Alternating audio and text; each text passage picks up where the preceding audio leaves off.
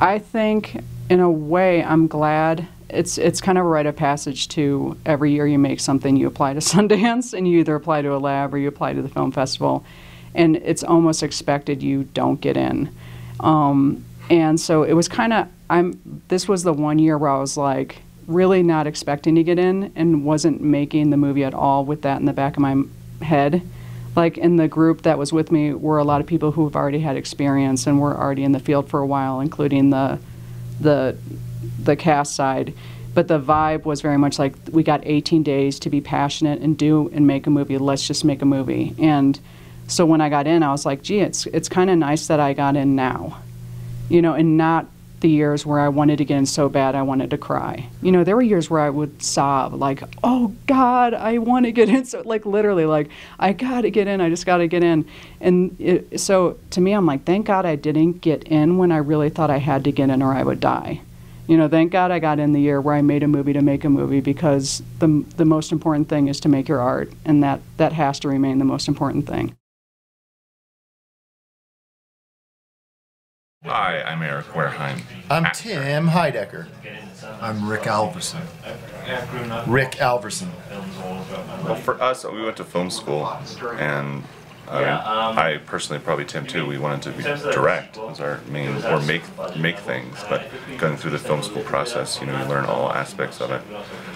And when we started creating short films together, you know, there's no script. It sort of just happened, kind of improvisation, and over time we learned that if you want a producer to know where you're going to shoot, you need to put it on paper somehow.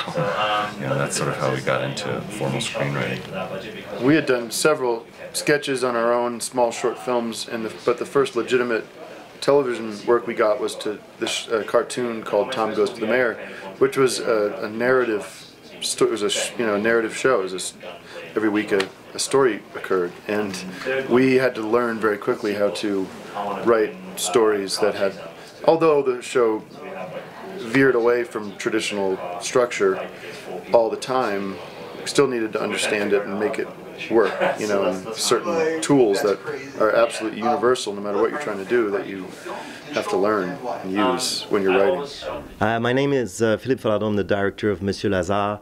Monsieur Lazhar is the story of an Algerian immigrant in Montreal who becomes a replacement teacher after the tragic death of the teacher in an elementary school. It sounds so dark, but it's not. It is not a dark film, it's a luminous film. Actually, I ended up making films by accident because I studied in political science and international relations. And in the 1990s, early 1990s, I participated in a television show called The Race Around the World, where they would choose 8 young contestants and have them run around the world alone with a SVHS camera making short films. So that changed my life, basically.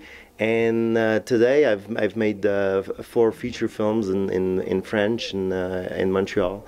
And I'm making a living out of it, and sometimes I have to pinch myself. And I'm also script writing my films.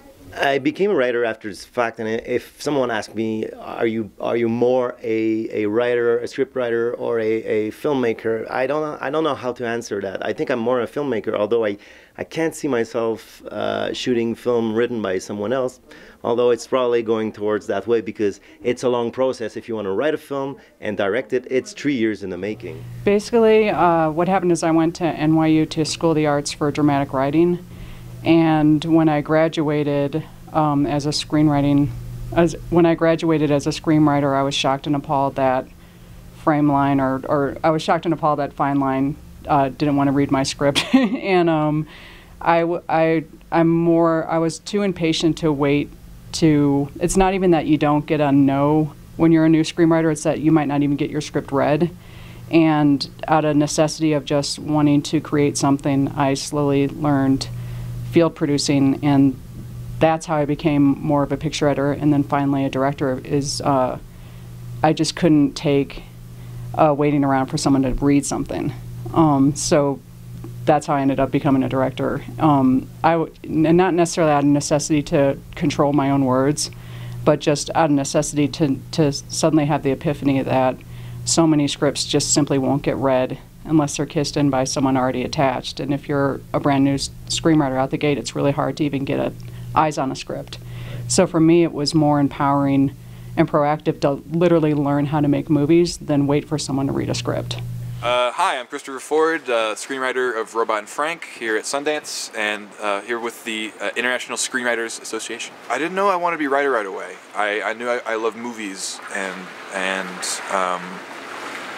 you know, coming up with the story was always a huge part of it. I did some acting stuff too, and then at NYU, I fell so much more in love with the writing process and that area, and just being able to use your imagination and solve problems and, you know, work the scripts. And then when it came to going to shoot it, it's like, oh, let those guys do it. Let's focus in on the writing. Hello, my name is Mads. I'm the director of Teddy Bear, who is here at the Sundance Film Festival in the World Dramatic Competition, and I'm here with the Screenwriters, International Screenwriters Association. For the most part, it started out by learning by doing, you know, just writing it and see how it worked out, and then, you know, whole dramatic structure and reading more about that and trying it out and see how it worked. And so and then later, of course, film school and stuff like that. But as I say, you know, you can't learn about filmmaking without doing it yourself, you know, without writing, putting it, you know, seeing how your written stuff is transformed to the screen. I mean, that's what you learn the most of, you know. I mean, reading about all these people and learning about techniques and structure and all that, it can only help you a certain way or to a certain extent, you know. You gotta see how it works on the screen, you know. Because we can, if you want to say, when did I stop writing the movie and start making the movie? It's like, where do you draw that distinction? Like, writing kind of occurs throughout the whole process up until your sound mix, in a way. I mean, if you're, you know, or you can just change the word writing to making your movie. And part of making your movie is putting down a bunch of ideas on paper that is going to be your blueprint, or your sort of your guide to shooting your movie. You know, I mean, I think none of us come from a tradition of writing a script and then shooting the script as it's written. You know, the script is like a jumping off point. It's like, okay, this is at least gives the producers some things to do to set up the day.